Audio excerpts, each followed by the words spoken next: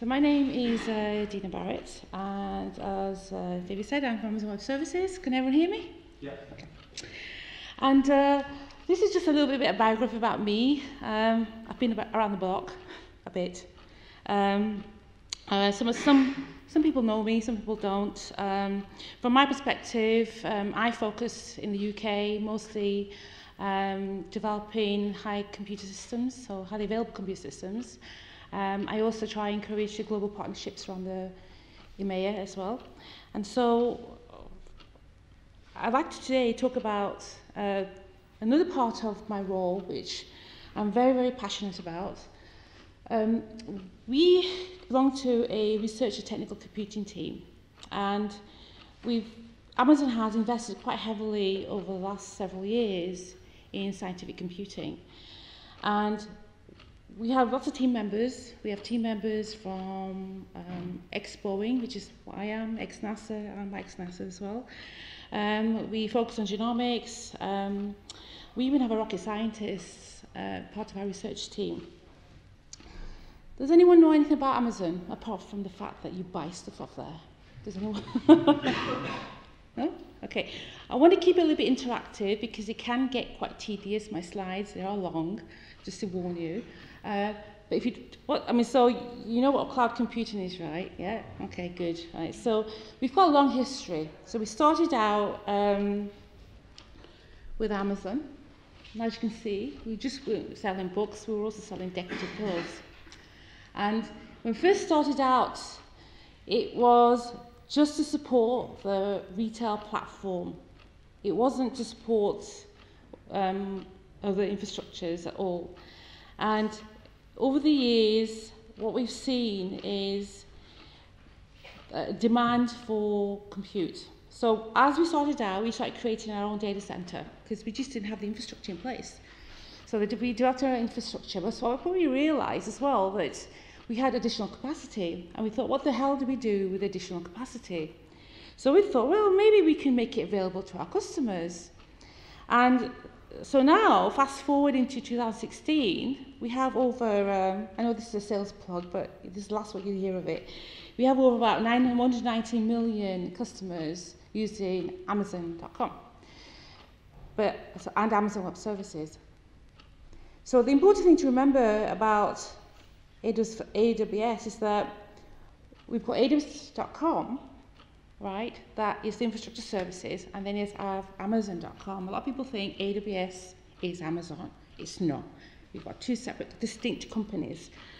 Over the years, what's happened in terms of our geographic spread is that we expanded worldwide. And right now, we've got 38 availability zones around the world, and we have 14 regions. We have 54 endpoints, points of presence. And we're growing rapidly. This year, end of the year, next quarter, next year, we're going to see a London data center, and then followed by Montreal and several other data centers. So you want to know more, there's more on our website. I don't really want to talk about our global infrastructure. I really want to talk about what we do for high performance computing. But this is relevant as well to what we do. What I want you to look at is our platform. So there's a lot of services. We've got over, and let me just get the number that I dug out yesterday. We have over 2,200 services and functions. Over 70 core services. Everything from, as you can see, I can't see that, everything from the platform services, or platform as a service, from development tools, then you have infrastructure services, in terms of the network that we have, the core storage. So our AWS is based on fundamentals such as the compute, we have storage, we have database, we have analytics, we have many application deployment services, and I mean, it will take me another few hours just to go through the services with you, but it's a very broad, rich platform of services that's been developed since 2006. And the reason why we have all these services is because of you guys. You guys come to us and say, we need this service. So because we develop at such a hyperscale level, we have many, many customers, a lot of enterprise customers, and they kind of dictate to us to a point what we develop. But we listen to all our customers, we listen to our research facilities, we listen to our universities who are partnering with us, we listen to all the academic institutions and all the laboratories that we support worldwide. And we've come up with a platform to support not just scientific computing, but also genomics, life sciences, environmental science, semiconductor analysis. I mean, you name it, those workloads are actually on AWS. There are some things I can't talk about because they're not a public reference yet, but if you want to have those conversations, you can with me under NDA, okay? And so let's move on to what is research computing. So AWS has, I would say, and I know Kenji might disagree with this, right? But I think we've got the broadest collection of services that from any cloud provider, and you can actually see from our platform. What I want to focus on is what we've been doing over the last several years, and we're known as a disruptor because we're not a typical infrastructure, we're not a typical IT company. You know, we're retail, and from retail we spawned AWS. So we became this disruptor, and we innovate on a large scale. I mean, we encompass agile technologies, and we have innovations every single day. And if you look at some of the updates that happen on our website, you'll see that we're generating new innovations every single day, new releases every single day. So it's really fast-paced working at AWS. And because of this disruptor, and leading this disruptor cycle, we're seeing also that we've launched, and this new service that we've launched, we are disrupting a lot of traditional ways of doing things, like traditional ways of analysis, traditional ways of moving forward in terms of computation. We have alliances with NASA, we have alliances with Jefferson, we have alliances with Airbus, we have alliances with Boeing. We even partner with Microsoft, right? So there are partners, but yet we're competitors as well. And what's important to note that if you think about disrupting science, and the reason why we're changing science is because we're not a typical IT establishment. And if you think about some of the disruptors in historical disruptors, if you think about smartphones, that's kind of disruptive, isn't it, to personal computers, for example. If you think about, for example, your personal computers, that disrupted microcomputers, workstations, and word processors. And so you come to AWS, what did we disrupt? Well, we disrupted industry. So have you heard of Uber? Anyone heard of Uber? Right. That's a disrupted industry. I mean, who would think of creating an application we call a taxi? Who would think that, right? You think about Airbnb. Heard of Airbnb? Right. They rent out your rooms. That's a disruptor in the industry, in the hotel industry. You usually go to a hotel, book a room, and you get a room. You can book a room through your mobile app, and it's someone's house that you book a room in. So you kind of disrupted the concept of what we thought we knew. And so we've moved forward from that. You know, if you think about supercomputing, Cray supercomputers, and you weren't able to use the supercomputers anywhere else apart from if you're a government or you're a research lab or a university. And so it wasn't really affordable to the masses. And if you wanted to use a supercomputer for data analytics, it would cost you, how much do you think it'll cost? Give me a number. Millions? My last estimate from the top 500 listing online, if you go then have a look, it's between 100 million and 250 million for design and assembly, and that does not include maintenance costs. So if you wanted that kind of compute power, that's how much it's going to cost you. So again, it wasn't open to the masses, was it? And so from that disrupted technology. Another person disrupted the way we think about computing is Linus Torvalds. You all heard of him? Yeah? How do you think he disrupted technology? David, not you. Okay. Oh, no. You can maybe encourage the audience participation if nobody wants to speak up. So Linus is I think personally, is the most influential inventor of open source and competed against Windows, right? And for the past like 25 years, you know, if you think about Linux, it's everywhere. It's on your phone, it's on your smarts, it's available everywhere, every device that you touch. And if you think about Linux, it's free, it's open source, and it's incredibly capable, right? So he is a disruptor in the way we used to compute. And so when Linux became available, things rapidly changed. And from that spawned the Beowulf cluster. Anyone heard of that? Yeah. What do you know about the Beowulf cluster? Do you think we'd compute like that now? No? I remember when I was doing research in the lab about several years ago, there was a cluster just like this. And I was shocked, totally shocked. But I suppose if you think about it, the reason why you've got Beowulf's cluster because commodity computing was available. You just get a bunch of computers and plug them together, and you've got yourself a cluster. But then you're restricted, aren't you? You're restricted in what the compute power that you have, right? And so if you've got large data sets that you want to process, you can do any analytics, it would take you not an hour or a day, weeks, months, potentially even a year, right? And so that was disrupted by cloud. And I'm not really going to go into cloud because David covered that. So how else did we disrupt computing? Well, we came up with serverless architecture. So the service that we launched was Lambda. And the cloud now is, in my opinion, it is known as a supercomputer. Serverless lets us program it. So from my perspective, Lambda will allow you to use all the resources I have in a cloud without actually, executing those resources. It's done automatically. So with Lambda, you've got no services to manage or service manage. It's continuous scaling. And you never pay for idle time. So if you think about getting a supercomputer or a computer, you're going to use it for bursts, right, in your timeline. When you schedule your job, you do your job and it ends. But then if you buy a computer on-premise, you're continuously paying for that server. So any unused capacity you're just wasting your money. In terms of Lambda, you're not, because you don't pay for a cold server. You don't pay for that. You only pay for what you use. And so in terms of use cases that I've used Lambda for, I've used data processing. I've built out serverless app ecosystems in Python where we're taking large amounts of seismic data from the Geographical Society and process that data using Lambda.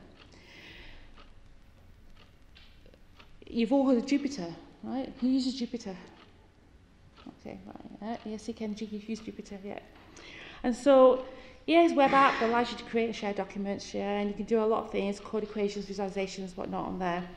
But what if you can take that from your laptop to a server, and from a server to a cluster, and from a CPU to a GPU? What if you could do that? We can do that on AWS. We've got the resources available for you to do that. We've got an AMI, which is Amazon Machine Image, that has got Jupyter Notebook actually loaded on there, and you can use those resources. And you can have connectivity from your laptop to the online resource as well. And so the other thing that, in terms of disruption, how we're changing the way we process data and how we look at science overall, is that we've made public data sets available online. And this is really important because before, if you're trying to get a public data set, I remember when I was doing research, it's really hard to get that data set.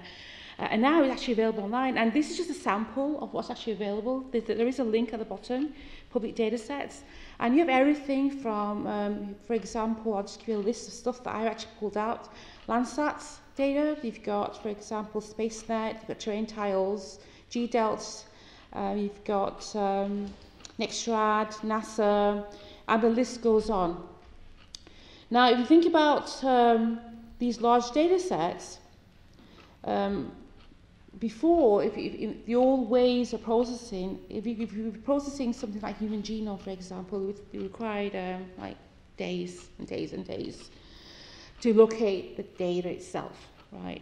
And then you have to compile that data, you've got to model the data, and then you've got to set up the processing, right? And so on. Well, this data set's already there, and in some cases, you'll also find that the models are already there as well. So it's easier now to actually process and develop your models with the data sets that are available. So what does this mean? So this means that we collaborate.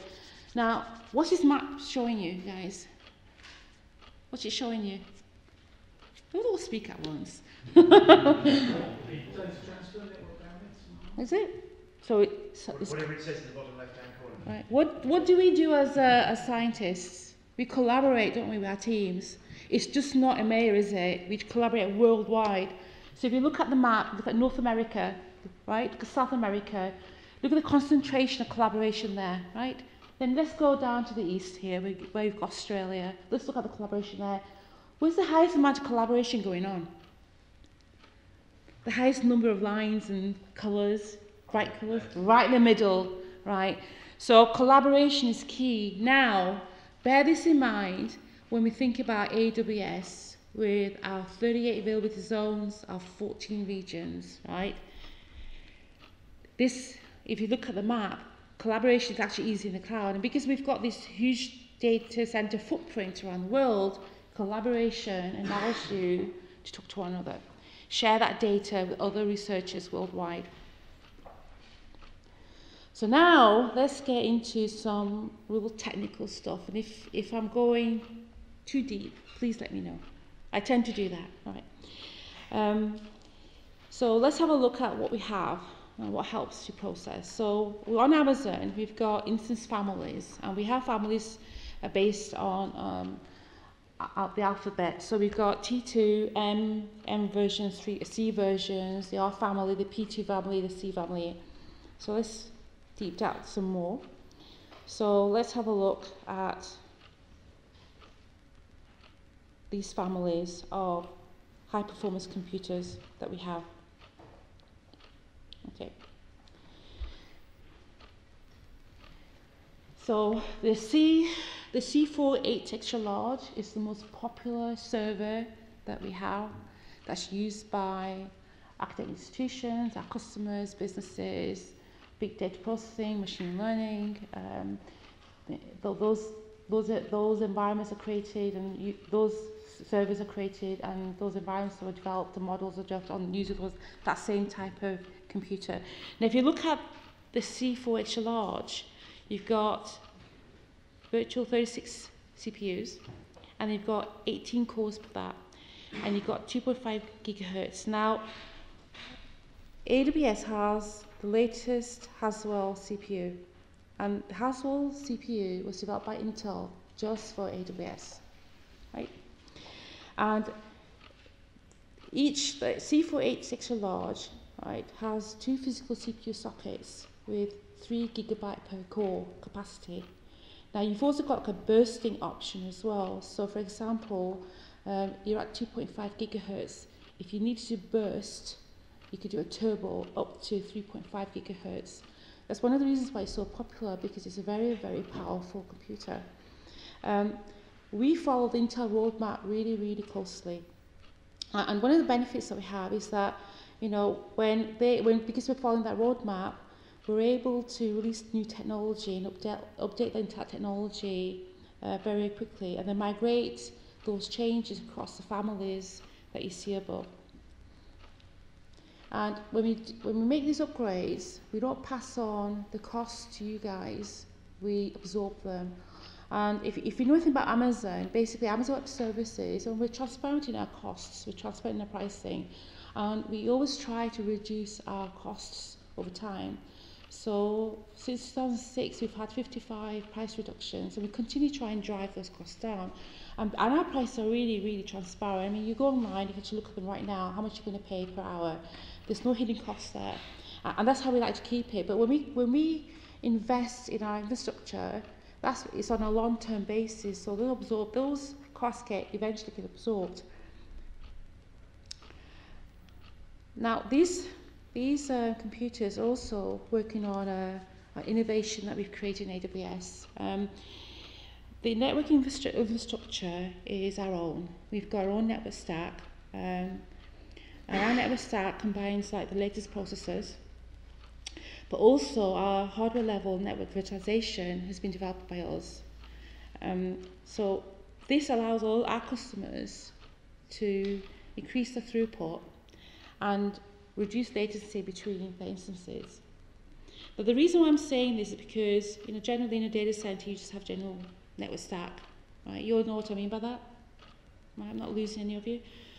So we've developed our own, basically, and the reason is because over the years, we know there's high demand for high performance, better throughput, right? Better bandwidth. And so we've also got our Elastic Network Adapter, the new ENI that was released last year. And this enhances our networking. And so we're always trying to improve our network. We're always trying to improve performance. And when we introduced the X1 instance, which is the one with the 60 terabyte memory, we also released Elastic Network Adapter, the ENA. And you can think of the ENA as the next generation of enhanced networking. So you have and the ENA is based on a network driver that is able to handle up to 20 gigabytes per second. And this comes with features such as hardware checksums and server scaling as well. And in terms of what's available on the market right now, it's the most advanced ENA that is available right now. Now, why is this important? Does anyone know why this is important? Go on, all speak up. I know it's only the morning. You need some more coffee. Do you know why it's important? David, why is this important? Because if you're going to build it faster, the networking performance is key. Right. It's a given, isn't it?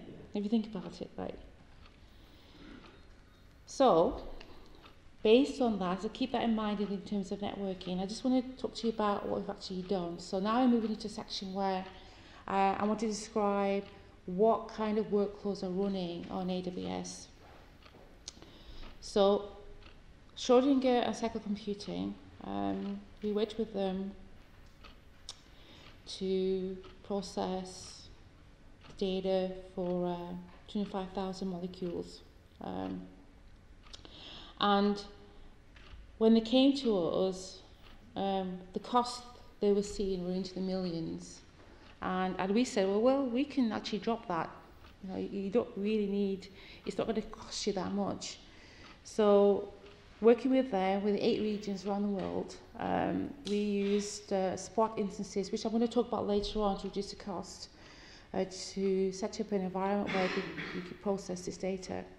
When they did their estimation, in terms of computation, it was 264, as you can see, and it was done in 18 hours.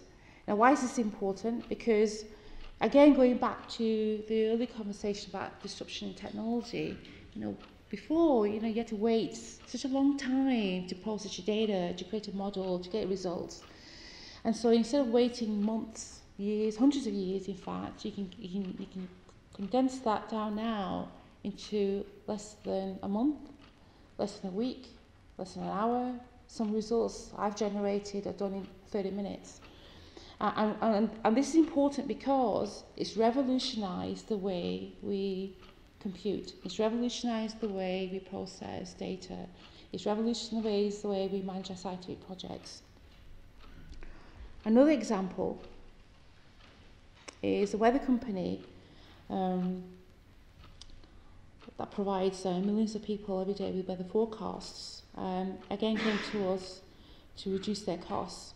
And again, the main driver, if you think about these days, is we all want scientific exploration, but the cost is there, and everyone's penny pinching, everyone's trying to reduce their costs. And so our cost becomes a driver in most cases, even in research projects. In my projects I do, I get a set grant, and within that grant I have to, as you know, complete research. But then in universities, as you know, the cost is kind of spread overhead, so you don't really know what you're paying for. But what if it was coming from your budget, right? You'd have to really focus down and narrow down how much you're going to spend on research and processing. So this is where, for most companies, and I would say most businesses actually, cost is a very, very big issue, and it's the actual driver for them. It's not research or knowledge, is cost. And so with the weather company, they had a direction to migrate into a cloud-based solution. And the benefits of moving is that they ingested like 4 gigabytes of data per second from 800 various sources. And Amazon infrastructure is all API based, all secure APIs. And so that made it very easy for them to use the API and adapt their applications to call those APIs. And they had basically designed the application to handle more than 15 billion API calls each day at a rate of 150,000 per account. Now, the benefit of this is that it reduced their IT environment spend, it reduced their on-premise IT infrastructure from 13 data centers to 6 data centers. And then the ultimate benefits that they realized was they had better performance, more agile, it was more flexible because it can scale up and scale down. It was reliable because it had a highly available infrastructure spread against multiple zones.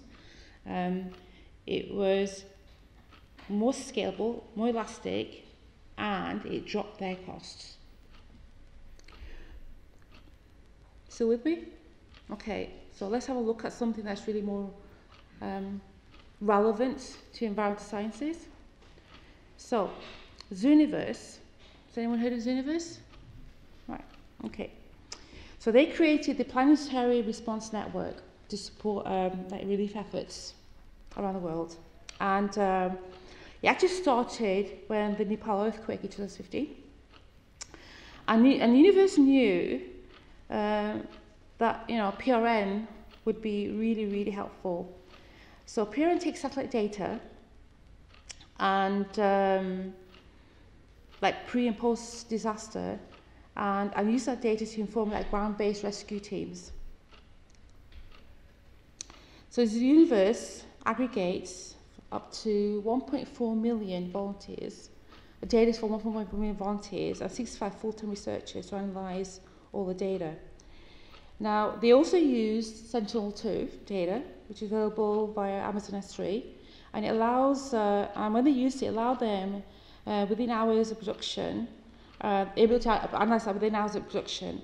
And although the Sentinel-2 data has a lower spatial resolution, like 10 meters, when compared to Planet Labs, which is 3 to 5 meters, it contains like the multispectral data. So, in terms of the support they provided, Universe benefited greatly in working with these partners. All the partners, ESA, Planet Labs, Universe, NASA, all are partnering with AWS. But they were able to get that data to the rescue teams within less than an hour instead of waiting for days and days and days.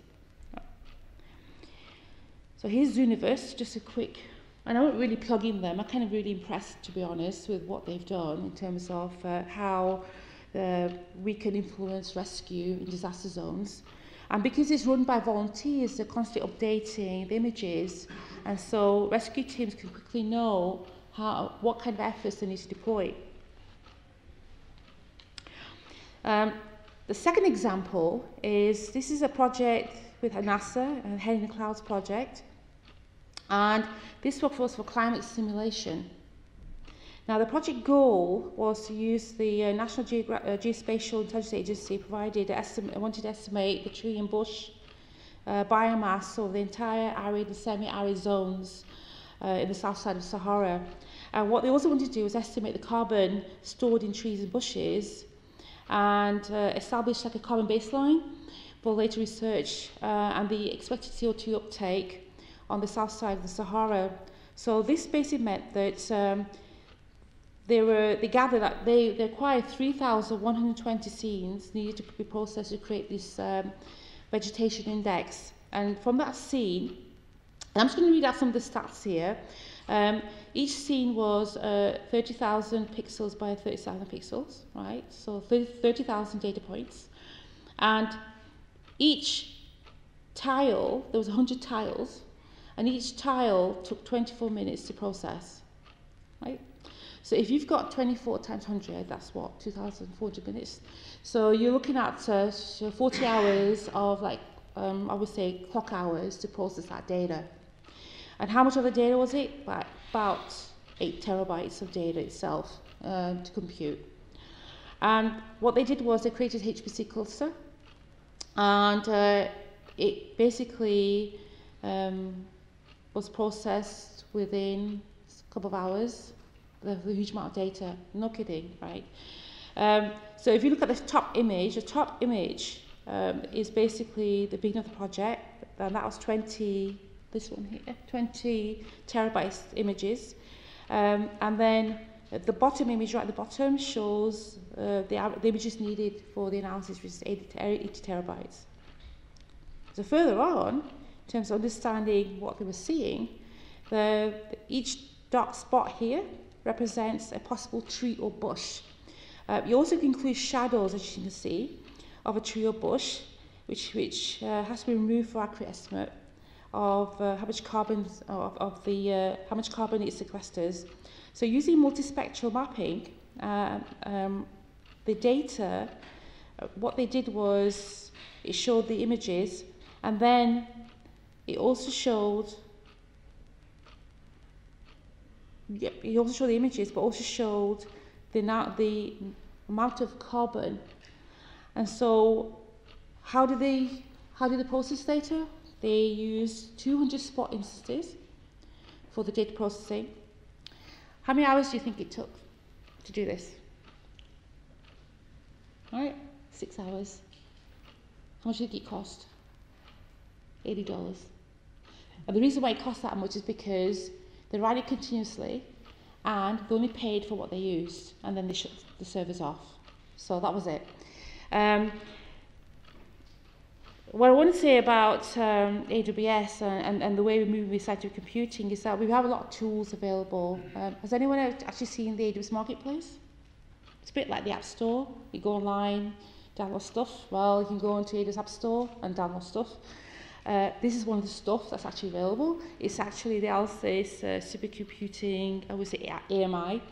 And I really like this server, and yeah, I'm a little bit biased because I work for AWS, but the reason why I like this service is it's got all the tool sets that I like to see in a server. And the other thing is as well that Flight is always accessible at the command line. So you've got the visual nice GPU they can use. You can use a nice visual interface. But from my perspective, I like working through a command line interface. It allows you to directly connect up to that server. And Flight, and I don't know if anyone's actually used Flight itself. Flight is used to collaborate, and so if you look at this console here, this image here, so when you bring up Flight, you have this dashboard, and with dashboard you can add collaborators to that dashboard, so you can collaborate with anyone in the world if they're running the same server. So you over here, you can do work, do your assessments, do your modelling, get your results. 8 hours later in Seattle, they'll be waking up, the data's right there for them to do the next level of research, the next level of results. And so it's useful to know this because there's a lot of resources available on AWS, but this is specifically geared for scientific processing and high performance computing. Still with me? Okay, so we're going to come up to the fun bit in a minute, and then I'm going to go into a boring bit as well, so I'm sorry about that. But just so you know, in Marketplace you've got BGFS and Lustre available as well. And then you also have demo time. Okay, you ready? All right. So hopefully I can still do this. So I've got a few minutes. And what I want to do is create a cluster, right into a live cluster. So I want to show you the AWS console. And if you've not used a console before, this is basically what you'll see as soon as you log in and create a separate account. As you can see, multiple services. And what I want to do right now is create a cluster using the CFN cluster framework that exists for HPC computing. So I'm going to create a cluster right now, and I'm going to kick that cluster off, and then I'm going to carry over the presentation. And so we have automated tools to create clusters for you. It's called CloudFormation. So I'm going to go here, show you CloudFormation. And CloudFormation uses JSON to create a cluster. And what does JSON look like? JSON looks like this. So this is my code. And this code is available on GitHub. You can have it if you want to, play around with it, add bits to it, remove bits to it. In other words, bits meaning you can change your instance types here, you can change your compute nodes here, and you've got the compute nodes here. There's your queue size right there, for example, and you've got your maximum queue size there. This piece of code is written to autoscale, which means that you don't have to create a code that will launch 10 servers. It depends what you put in your queue. So automatically detect that there's more work coming. You look at the traffic and the resources are in your queue, and you can use, for example, lots of queues. You've got OpenLava, you've got Scrum, and so it will detect what's in your queue and it will automatically create a new server. So just going back now, as you can see, the creation has started on my cluster. Okay, so we're going to let that churn away, and we're going to carry on. So, okay. All right then. I've lost my mouse. Sorry about that.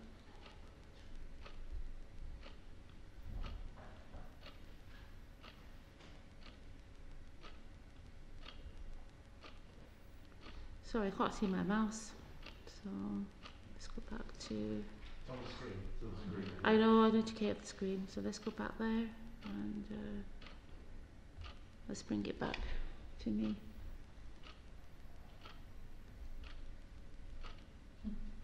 Come here. There we go. Here we go. Okay. So what I did just now, when you saw the live demo, I'm going to create an HPC cluster using the CFN network framework. The code's available on GitHub.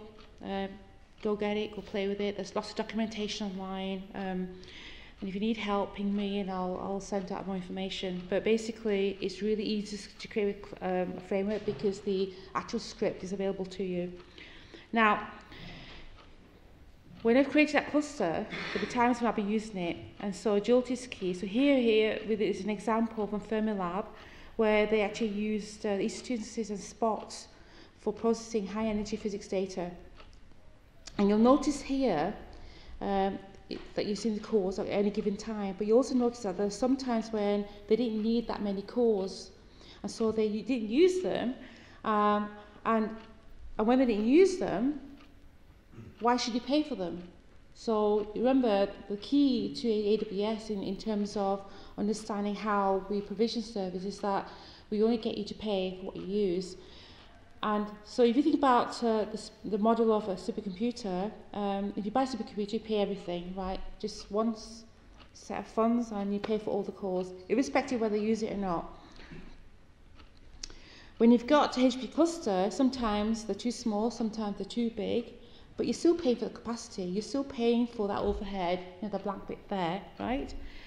And so, and then you may also have like peaky workloads going up and down. You have extra cores that you may need, and you may have times when you may need to grow into a workload, for example. So that additional capacity that you see right at the top, you don't pay for that. And if you think about the way we do spots, it's a bit like eBay for CPU cycles. It's monetizing that CPU. So at the top here, you have the spot market. And basically, it's all the unused EC2 capacity that AWS has, and you can actually bid for that, a bit like an auction, basically. And it does actually monetize your overhead. You can bid for CPU cycles for 1 or 2 hours or longer, just depending on how you've bid. The one thing to remember is that not everybody pays for this additional capacity. It's just there. We've just found a better way of getting rid of that excess capacity for you guys to use and any lowest cost. So going back to the pricing models on the left, you've got on-demand instances. If you use that, you really won't be saving a lot, to be honest. If you use reserve instances, those are for workloads that have got predictability, and for research projects, you don't have that with predictability. You want to run a job, right, for an hour or two, and then you're done. So then that comes to Spot. And Spot is typically what we're seeing is about 90-95% of cost reduction in terms of the stick price. So actually it's worth using that. When I do my research, I actually use Spot instances because I don't really want to pay out as much as you would on an on-demand server. So here's an example. I was actually going to create 120 nodes, but I ran out of time writing the script. So basically, working out how much it's going to cost you, if you spun up 100 teraflops, which is a platform used in Safe Cluster, for a weekend run, it's going to cost you about 1.3k. And then if you did that spin up, for the weekend and run, and if you did for a weekend run, it's 13k. But if you look at the costings here, you've got 120 nodes, right? You've got over 100.24 teraflop performance. You've got 48 hours simulation, and it's actually costing you a fraction. So I think from a perspective of research, this is kind of really quite cheap, to be honest. And the reason why it's cheap is because you're bidding on servers or capacity that no one else is using. And so if you look at the market, and you can really, if you're really good at this, right, you could actually get your server for 95% less of the sticker price. I mean, you're literally paying peanuts for this. And it's important to understand that if you look at the green bits, those are the ones that are less used. And if you've got an account, if you go on, you'll see that you can actually pick out over a period of time which servers are low used and use them in your research. It's important to note also that when you do your bidding, don't forget to change the region because it defaults to Virginia. If you look at EU, which is Dublin, which is where our servers are based, it'll probably give you a probability of what might be rescheduled, and you get like a 2-hour alert that your EC2 capacity is going to be taken away from you. But if you go for the ones that say high, that's going to be taken away because the demand is really high. But if you can create parallel jobs on multiple nodes and use lower servers in the green range, then your data is still going to be processed if it's not time critical. And if it's not time critical, you can still use that servers to process your data. This smart behavior gives you a probability on an estimate of how much you'll save. And you can do this from the command line as well. And with the command line, you can get really, really nifty. You can exploit the spot market. And we encourage you to do that, exploit it as much as you can. You'll see a lot of benefits if you start to exploit. And you can actually list out which servers are available, you can bid for them, and you can see the prices dropping. So how do you control what you're spending? Online, you've got something called the Cost Explorer. It brings up a nice dashboard where you can actually it shows you how much cost you've got over a timeline. And you've also got spending budgeting dashboard, and you've got a billing and cost management dashboard. You've got time when you show the demo. I'll show you my, if I can access it, my dashboard, which actually shows me how much I'm using over a period of time. That's a good way of controlling your expenditure, knowing how much you're using in terms of your research project. So, choices at the end of the day is why. Why would you do this? Well, you can go up and down. So you can run a workload, double, triple. You can go faster. So you can any cluster can go up and down. So the cluster I've created, all I need is additional update to change the server size, and it can go up. I can change the nodes automatically. I can change from 20 to 30 to 100 to 200 to 250. Be aware though, your account that you have is limited to 20 EC2s, which basically means that if you want to go above that, you need to give us an email saying, what you're trying to accomplish. If you want to execute like 300 nodes, for example, let us know that you're going to do that. It's called a limit increase in your VPC. So once you let us know, within an hour or so, you've got that limit and you can go and play as much as you want. And the savings are quite astronomical. And the reason why, and I'm not saying that because I work for AWS, right? Well, I do, but it's also because I've benefited from the research I've done, because as you know, we're a business as well. We need to keep our costs low. And so I've pocketed, not personally pocketed, but my department's pocketed about 80% savings in terms of using Spot. But you really need to understand Spot and understand it, play with it, see how low it can go. It is fun to actually use Spot because you can see the prices changing over a period of time. Any questions? I think I kind of bored you, haven't I? We're nearly finished. This is the last slide, I promise you, right? So, earlier I mentioned that one of my remits is to encourage and accelerate cloud adoption in the UK and EMEA. Well, we also have partners, and so I manage some of these partners as well and try and create alliances with them. And so we have a huge ecosystem of partners, software tools.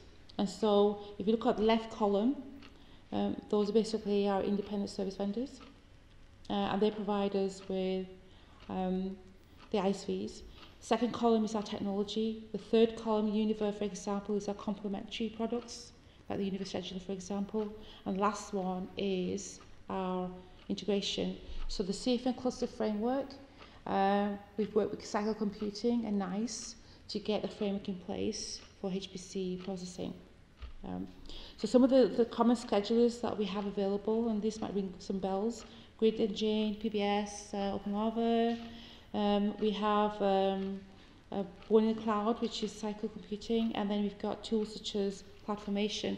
And I haven't had a lot of time to go over CloudFormation, but I'll be around all day. So if you want to come and pick my brain, by all means do. And so let's go and have a look at our cluster. Let's go back. And so we're still creating, in progress. And so command line.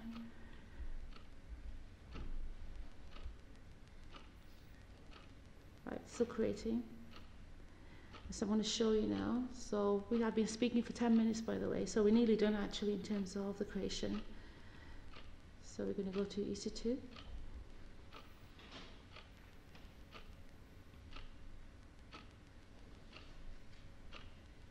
And there you see, it's not a big cluster.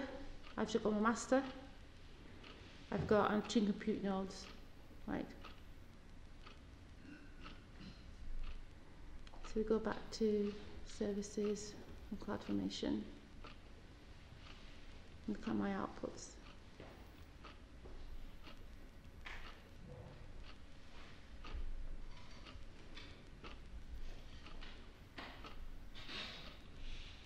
And then you have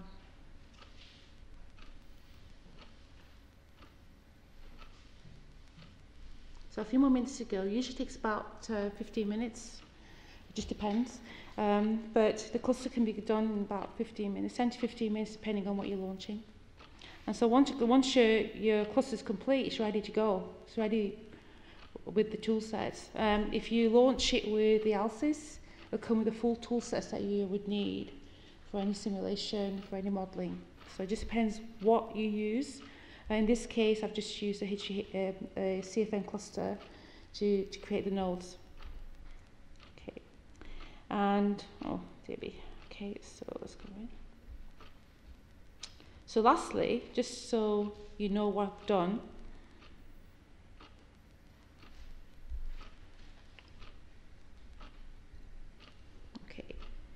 is basically I've created this in the cloud. So I created a master compute node, and that node, that code that I created, it creates 2 basic nodes, right, with a master. And as you schedule jobs and it goes into the queue, and if those jobs exceed the capacity of that node, it'll automatically generate another node, and then another node. And my maximum is 10. So it's up to me basically how fast I want to create my cluster. If I just want to limit myself to 10, I'll leave it to 10. But it depends on your job. If your job is time critical, obviously you're going to create more nodes. If your job isn't time critical, then you won't. But remember also that you can use the server from a spot market as well. And so it might be good to watch that behavior and gain more cost reduction.